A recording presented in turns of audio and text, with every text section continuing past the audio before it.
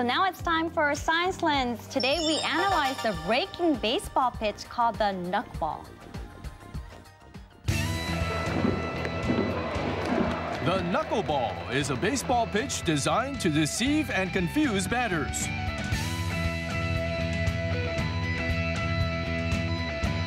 Today we look at why the knuckleball is so difficult to hit and how it's thrown.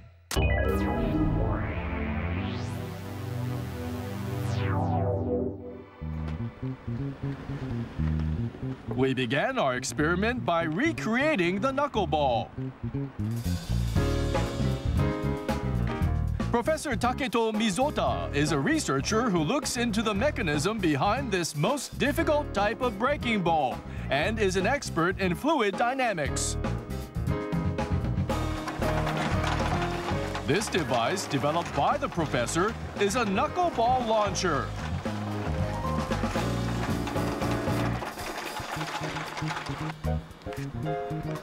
The device launches baseballs by forcing compressed air down a tube.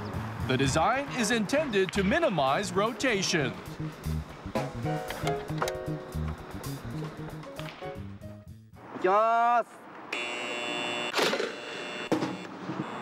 A college baseball team member serves as catcher.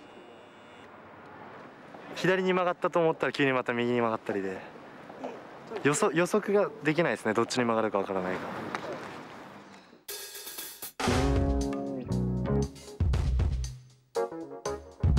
Straight after launch, the ball veers to the left.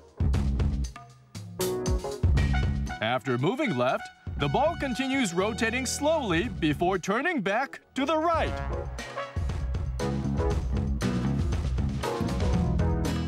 This is another type of knuckleball, but now the ball holds steady after leaving the tube. Halfway to the catcher, it breaks left before suddenly sinking. So why does each pitch behave differently? The movement of the knuckleball is greatly influenced by the ball's seams.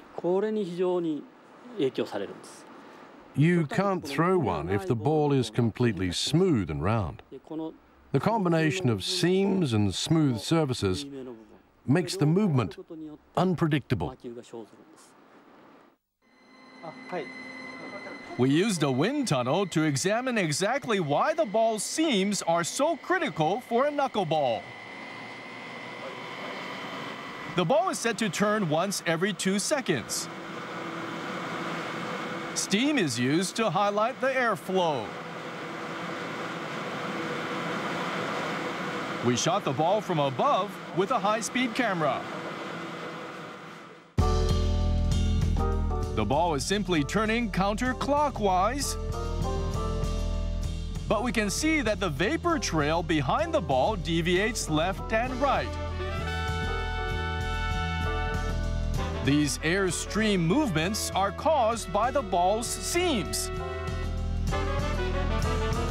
As the ball moves through the air strikes the raised seams, causing turbulence on the ball's left side, which sticks to the ball's surface.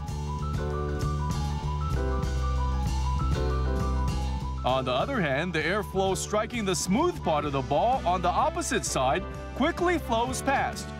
When the two airflows, moving at different speeds, merge behind the ball, the airflow is deflected. The knuckleball's deviation depends on the orientation of this deflection. If the airstream behind the ball deviates towards the right, so does the ball.